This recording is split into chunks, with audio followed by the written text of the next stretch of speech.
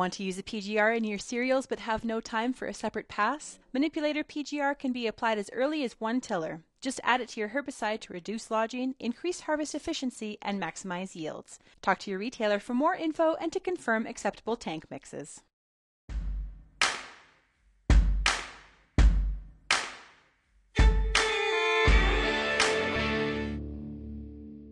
Hi, this is Real Agriculture, and I am Amber Bell here with Stacey Domolewski, who is the Science and Extension Coordinator for the Beef Cattle Research Council. So we're going to talk a little bit today about tips and tricks for putting cattle out on spring pastures. And yeah, hi, thanks for coming, Stacey. Thanks for joining us. Yeah, thanks for having me. I'm excited for this conversation today. Me too. So maybe we'll just dive right into it. I know producers are, well, up here in northern Alberta, we're slowly getting some grass, but I don't think many people have turned out cattle yet. So this is probably really good timing for us. I don't know about you down in Saskatchewan. We just got a little bit of rain here, so I think everybody is, I have used the term, we have felt a collective sigh of relief around here that we might be all right. And so, yeah, people are definitely starting to think about moving those cows out. It's been a bit of a slower spring here, but I think if that slow spring comes with rain, everybody's pretty happy about Then it. we're all happy. Exactly. So how do we know when a pasture is ready to have livestock turned out onto it? Yeah, so a couple things to think about. The first thing to think about is how was that pasture resource when you pulled the cows last? And so if it was one of the things you were using late into the fall, it's probably not going to be the first pasture you want to use in the spring. And so really, kind of looking back as to how was that used last year, is kind of the first indicator. The second thing is to look at the actual plants themselves. And so plant height isn't the greatest indicator because depending on what forage species you have, obviously they're all going to vary. But if we can look for kind of that three-leaf stage, that's another good indicator that, yeah, this grass can probably tolerate some grazing and handle some grazing pressure. And then I think the third thing to think about is your pasture type. And so whether you have natives or tame species or whatever else you happen to have in the region you're in, natives can be a bit more resilient coming back after drought, but their peak production does tend to be a little bit later in the year. And so trying to think through all of the pasture sources you have and each of them might have a slightly different time when it's ready to get going. And what are the optimal stocking rates for spring grazing? I know everyone kind of does things differently. How do they vary depending on the pasture conditions? Yeah, so this is a great question. And I think it's the question everybody's trying to figure out this time of year. The thing I would really caution people is your ideal stocking rate last year or even at a different season is not necessarily going to be the same. It's very dependent on what you're experiencing this year, kind of the rainfall situation, how your pasture has recovered. I know a lot of people are kind of rebounding from drought, and so those things need to be taken into account. I think the easiest way is to start by really understanding your carrying capacity. If this is something new to you, we have a really great tool on beefresearch.ca that is a calculator that will allow you to go through. It gives you some metrics to look at, and then you can actually go in, put your own numbers in, and get a stocking rate out of that based on your area. That'll kind of help you bridge that gap because I think it's so dependent on what that forage is looking like for this season, and how your conditions are that to give, a great one size fits all recommendation obviously doesn't work. So So within that calculator, does it have metrics for the soil type and geography of where you are in the province? yeah, so there's two ways you can use it. One is more of a general way. So it's just putting in some things you know about your pasture. So the varieties that are in there, where you're located, your average rainfall, those types of things. And it'll kind of spit out an average answer. It also gives you the option and kind of walks you through if you want to get really nerdy about it. And it gives you the option to actually take clippings in your field, how to dry those down, measure that, and calculate your carrying capacity accordingly. That's very cool. I love getting nerdy about pastureland. Me too. And what does rotational grazing in the spring look like? And why or would you recommend it? Yeah, I think anytime we can rotationally graze, I think there's benefits to it. The thing I think some people get caught up in is sometimes we hear rotation grazing and we think like 300 paddocks and we're moving cows every day and those types of things, which is great.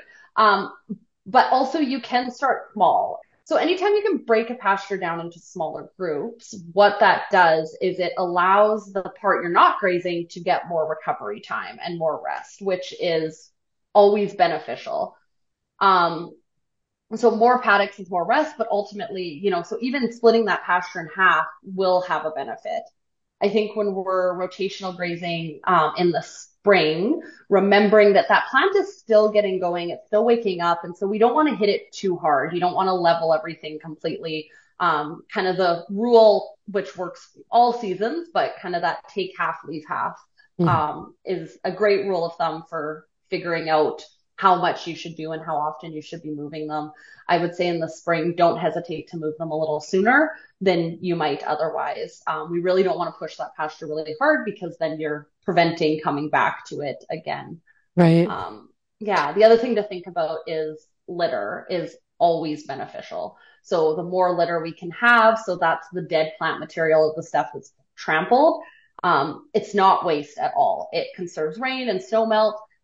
If you have more litter, you're better able to rebound from drought. I was talking with Dr. Ed Bork out of Edmonton the other day, and he threw out the statistic that grasslands without litter are 25 to 60%, will grow 25 to 60% less forage. So don't be afraid to trample some of that and leave it there. I think that's a really good tip because too often we think there's so much grass left out there. And, of course, like resources are tight and people think that they need to push it as hard as they can go. And you forget like long-term planning, you're going to be looking at better grass growth if you can leave that as much behind as possible. So yeah, that's a Yeah, really and good I tip. think that's really important, especially in the spring. Like obviously long term in terms of 5, 6 years, but also just thinking your spring is kind of the first time you're getting out there. And so you want to use this grass again in the season, you want to conserve it and be a little more conservative at the beginning of the season. Definitely. Is there anything to look out on the cattle health side when on spring grass? So I think the biggest thing is around body condition. And so watching that those cows aren't losing weight is a big thing, especially for anybody who was dealing with drought in the last year. The pasture just might not be, ready yet, especially if you're pushing those cows out a little bit early. So monitoring body condition score, especially anything you're breeding, just paying attention to where they're at. The other thing I think to think about in terms of turning those cattle out. Sometimes we tend to think that grass, for the most part, has everything we need. Sometimes that's true, but also it never hurts to supplement with some minerals as well on pasture, especially once again, keeping those cows rebreeding. And then, of course, the final thing is around water testing. And it's very easy to think that, oh, we've never had a problem with water, and so we don't need to test. But there's a lot of benefits that can come from testing your water, understanding your water source, whether that's changing your mineral supplement or changing how your cattle are drinking water that might actually improve cattle performance, as well as prevent a wreck. I think that's, the obvious reason to water test, but that would be a recommendation. And for a mineral package, is there something you'd recommend, or would you recommend soil testing before going for a mineral package? What would you recommend there? Yeah, so what I would recommend is working with a nutritionist, especially one that's local to your area. They'll know kind of the things they should be looking for that are specific to what your needs are. And so most nutritionists would have a specific product that they would recommend or be able to help you through the testing process to know what you need. That's great. Those are excellent tips. Is there anything that you would like to say to producers going into the grass season?